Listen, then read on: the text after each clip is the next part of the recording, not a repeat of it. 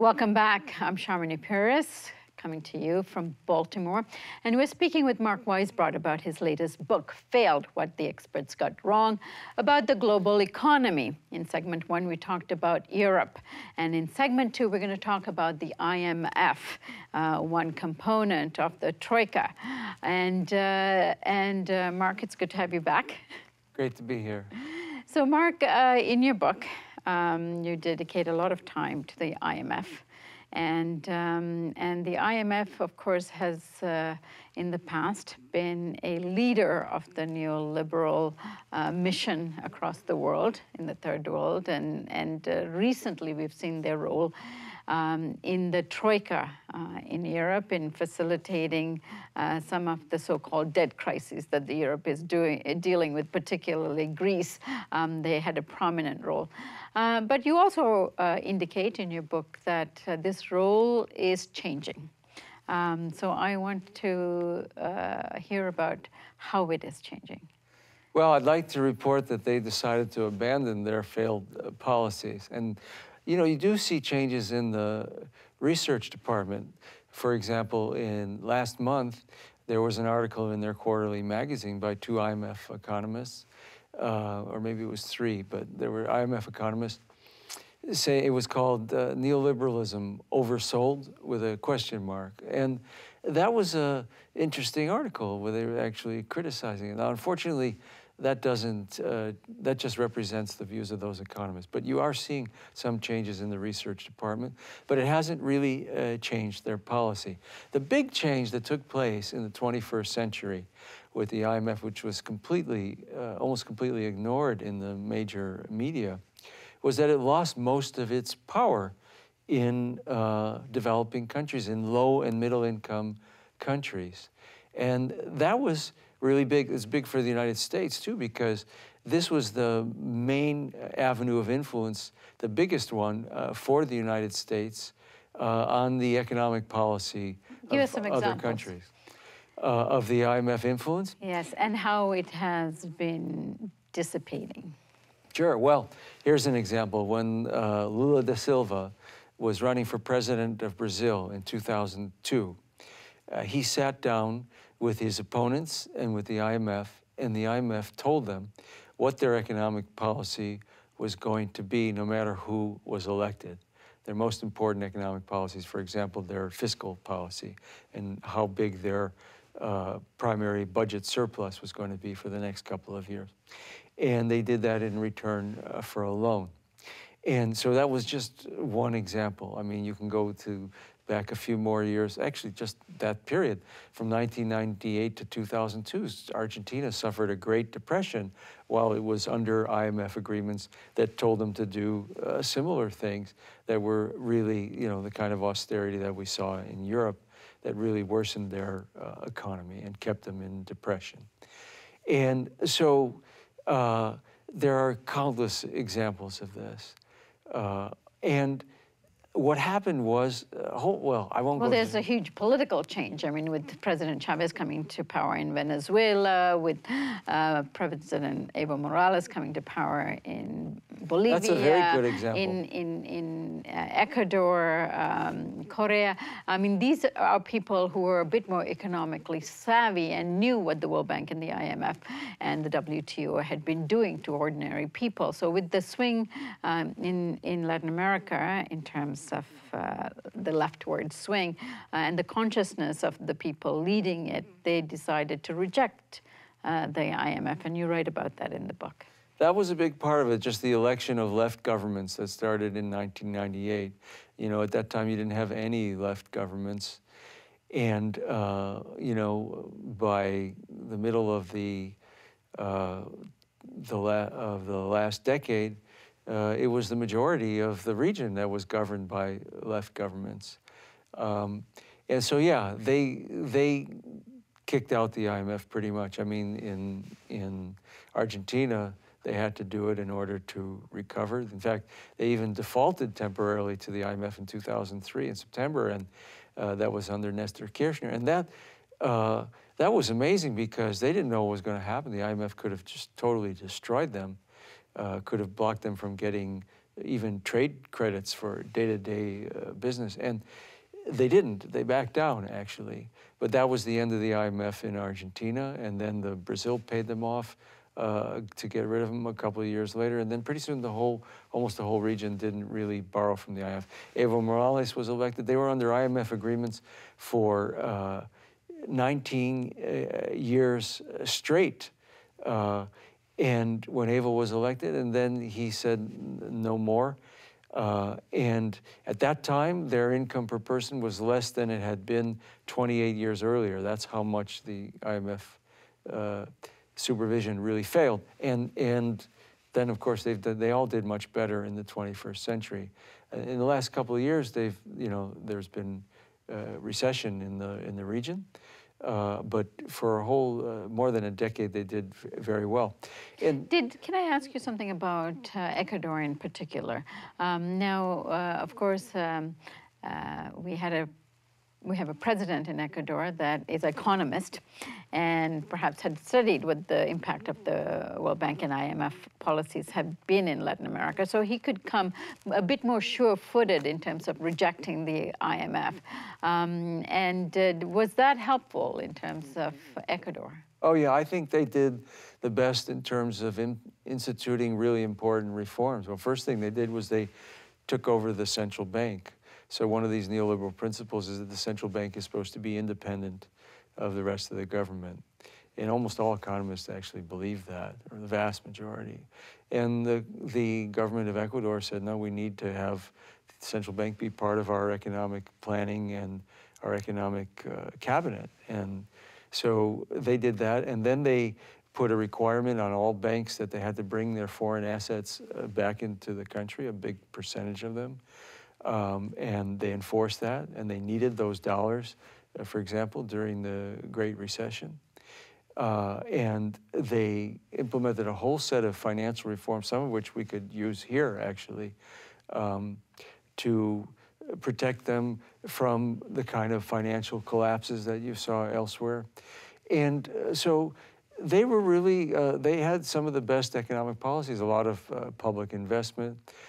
And yeah, I think they did very well. Bolivia did very well. Each of these countries you can look at, well, you can look at the whole region, for example, the regional statistics from 2003 to 2013. Poverty fell from 44% of the region to 28%. And the prior 20 years, it had been increasing. So yeah, 20 years of no progress on poverty.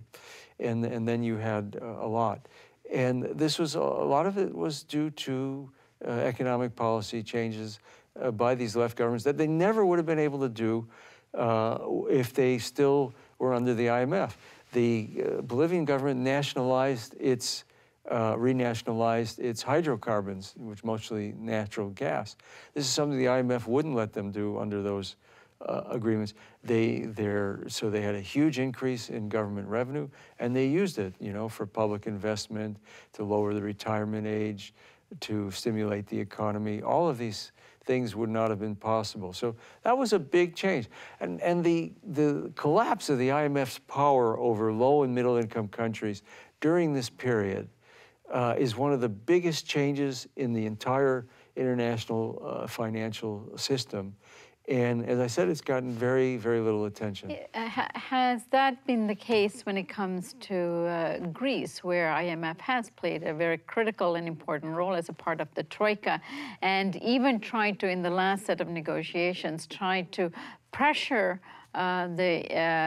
Europe and Germany and others to give Greece what they call a haircut, a reduction in what is owed to them. That's right. They want debt relief, so they're fighting with the rest of the European authorities on that.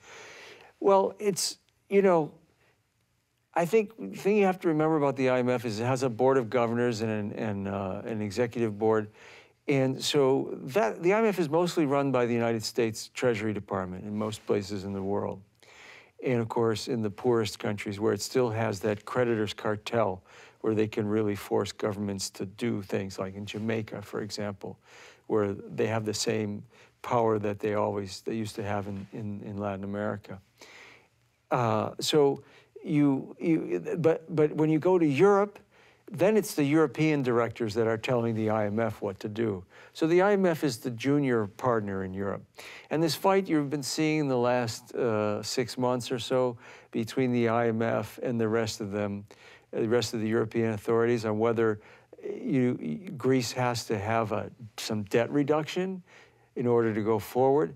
That's mostly a fight between the US government and the European authorities. If the US was in agreement with the European authorities, then the IMF would just shut up and they wouldn't say anything about their differences with the other authorities. So that's mostly what you're seeing there. It is significant, though, because it basically reflects the US kind of imperial and geopolitical interests.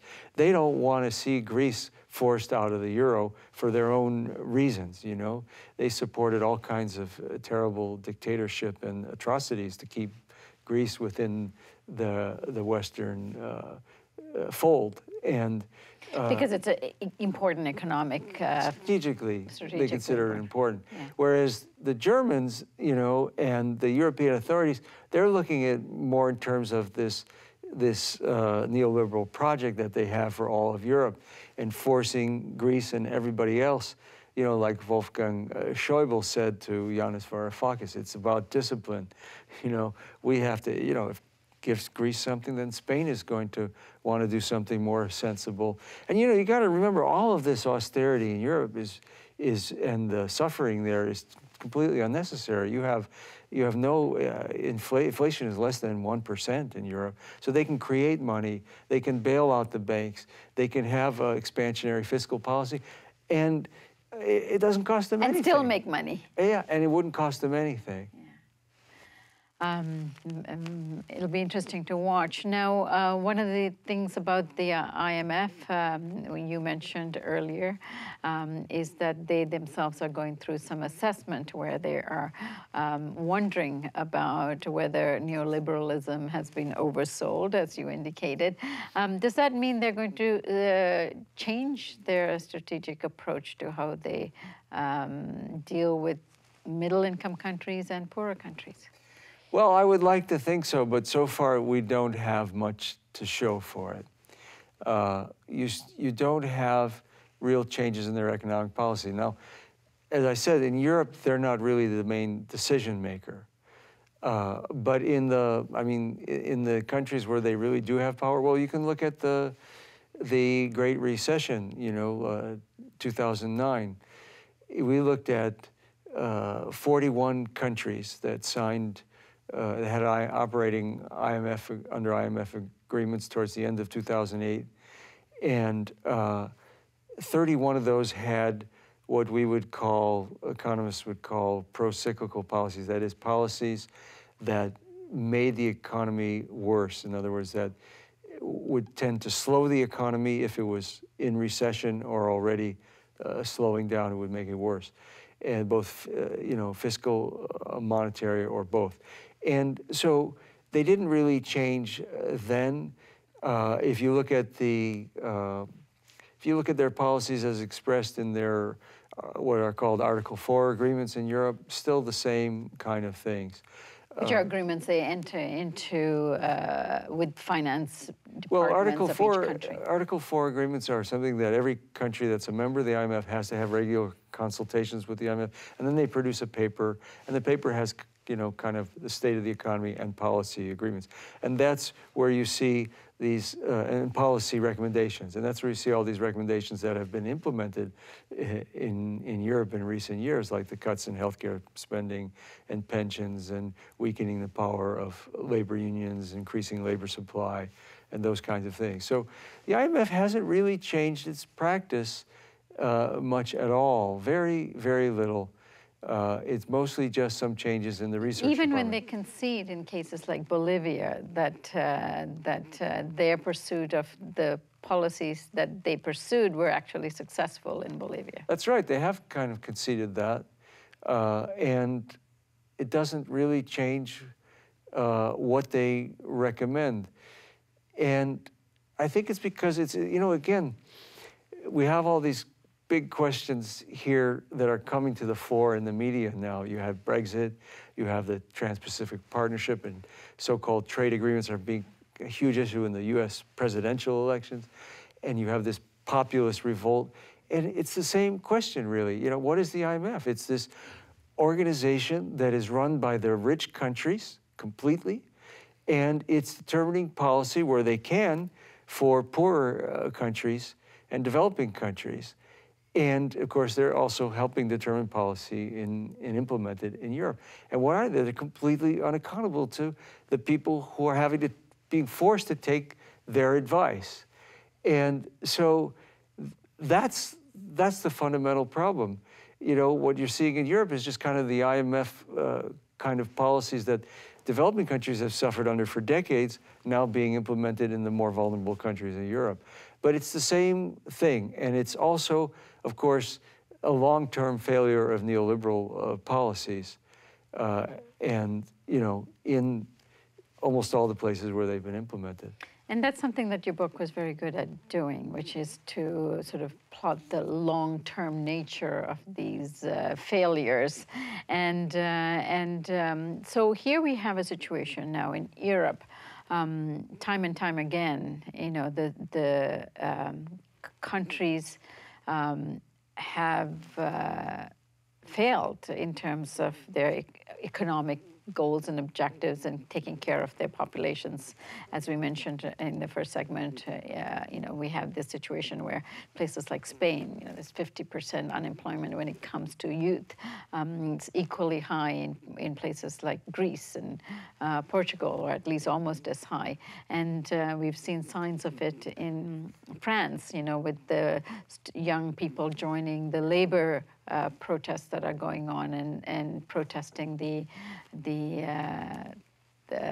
policies that are being implemented by decree, you know, and so is there going to be any kind of change, even when the IMF itself is admitting that these policies have contributed to inequality around the world? And after Piketty's study, which became so profound in the economic dialogue, how can they continue to ignore it? Because they don't have to answer to anyone. That's the problem. You know, in a way, you don't even need any economics to understand. I mean, if you have a country, if you have an organization that is not accountable to any electorate, and in this case of the IMF, it's run by the rich countries, do you expect it to look out for the interests of the poorer countries in the world? Do you expect the Chamber of Commerce to look out for, you know, make sure that labor law is enforced, that workers can organize unions in the United States? They're not going to do that. So in terms of that kind of change, you're not going to see it. The big change came by people voting with their feet, by the vast majority of low and middle income countries getting out of the IMF's agreements, okay? That's what really, that's what was a big part of the big rebound you saw in economic growth and poverty reduction in the first decade of the 21st century. They lost that power. Now you can look at Europe and you can look at it two ways. You know, are the European authorities going to change, or is the Eurozone going to break up, and maybe even the European Union? I think the jury's still out on that. But one of those two things is going to happen. They're going to have to change their policies a lot, or countries are going to start leaving. All right, Mark, in our next segment, let's take a look at Latin America specifically. Why they did so well in the period you outlined between 2000 and 2015, and then the kind of crises they're now dealing with in the recent years. And please stay tuned, and we'll be coming back with Mark Weisbrot. Thanks for joining us.